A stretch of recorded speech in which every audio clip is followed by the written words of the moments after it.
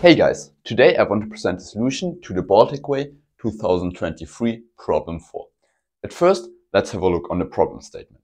We are asked to find all functions from the real numbers to the real numbers such that f of x plus y plus x times f of y equals f of xy plus y plus f of x for all real numbers x and y. As usual, when dealing with functional equations, it's a good idea to plug in the value 0. And here we see that p of 0y gives us that f of 0 plus y is equal to f of y plus f of 0. For y equal to 0, this especially implies that f of 0 is equal to 2 times f of 0. Setting y equals to 0, we get that f of x plus x times f of 0 is equal to f of 0 plus f of x. It would be great if f of 0 equals to 0, because then we have f of x equals f of x. But right now we are not able to prove this, and therefore we want to move on and try another approach. It's often a good idea to choose the variables in such a way that two arguments are equal. And we can indeed do this in this case here, because if we set y equals f of x divided by x, then this argument is equal to this one.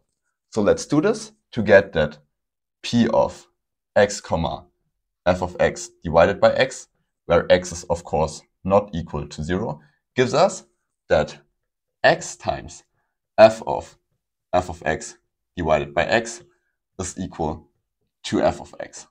We can divide both sides by x to get that f of x divided by x is equal to f of x divided by x, and therefore we find at least one value such that f of this value is equal to this value.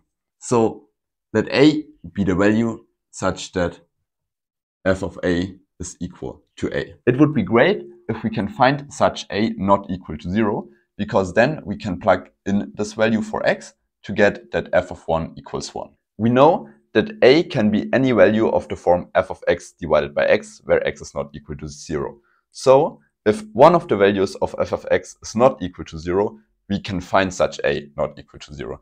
Therefore, the only bad case is that f of x is equal to 0 for all x not equal to 0.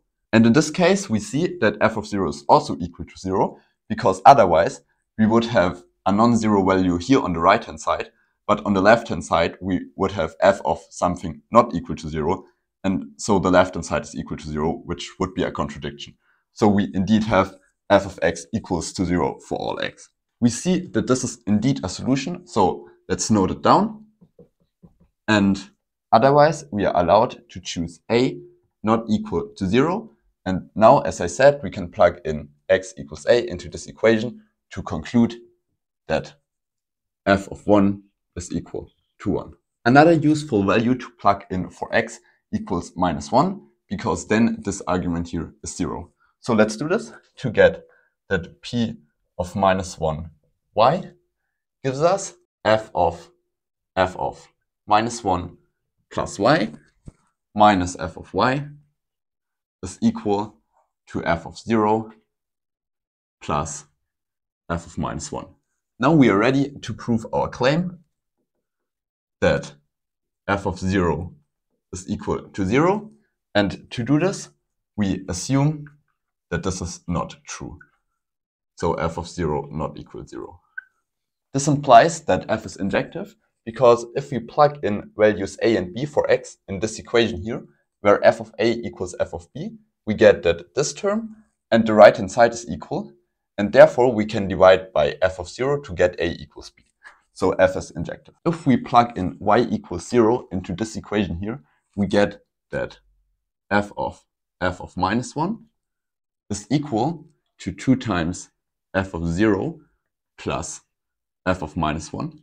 And now we can use our first equation to get that this is equal to f of 2 times f of 0 minus 1. Using f injective, we conclude that f of -1 is equal to 2 times f of 0 minus 1. Now we can plug f of minus 1 into this equation here to conclude that f of 2 times f of 0 minus 1 plus y minus f of y is equal to f of 0 plus f of minus 1. We can use our first equation here again to bring this 2 times f of 0 in front of the f to conclude that this is equal to 2 times f of 0 plus f of y minus 1 minus f of y.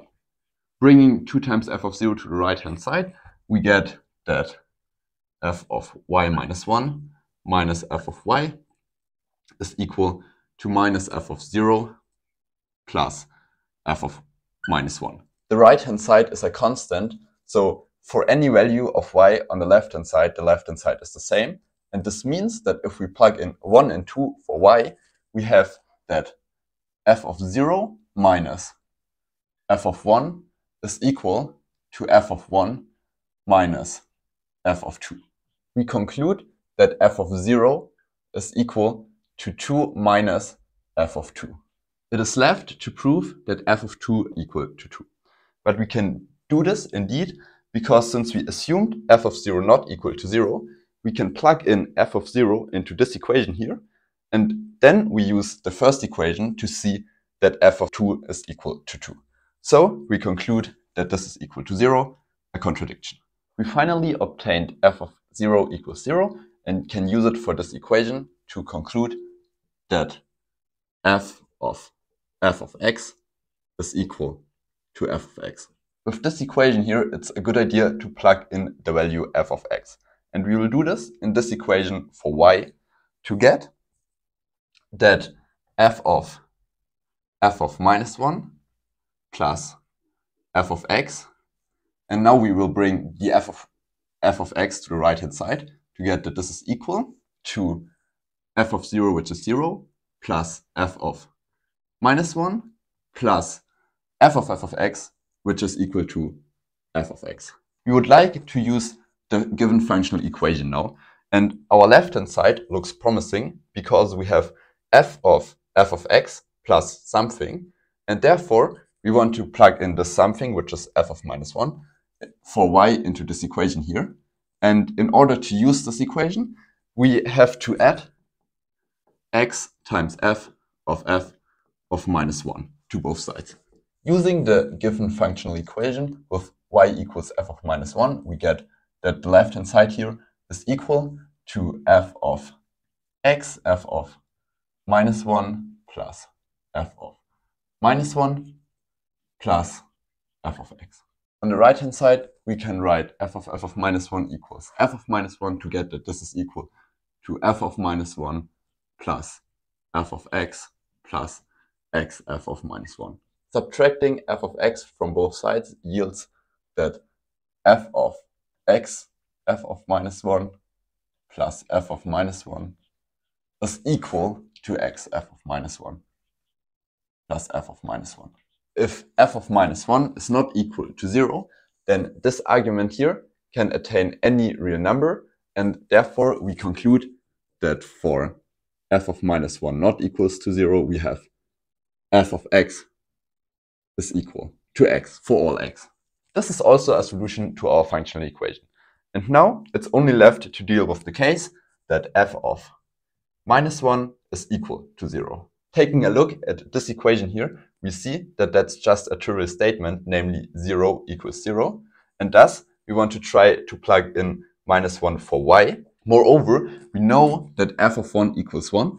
And thus, it's a good idea to look at the equation p of 1 minus 1, which tells us that on the left-hand side, we have f of 1 minus 1, which is 0, plus f of minus 1 is equal to, on the right-hand side, we have f of minus 2 plus f of 1, which is 1. This implies that f of minus 2 is equal to minus 1. Now, after knowing the value of f of minus 2, we can plug in minus 2 for x, and this time 1 for y, to get f of minus 2, which is just minus 1 plus 1 minus 2 times f of 1, which is just minus 2, is equal to f of minus 2 plus 1 plus f of minus 2. The left-hand side is just equal to minus 2, and the right-hand side is equal to minus 1.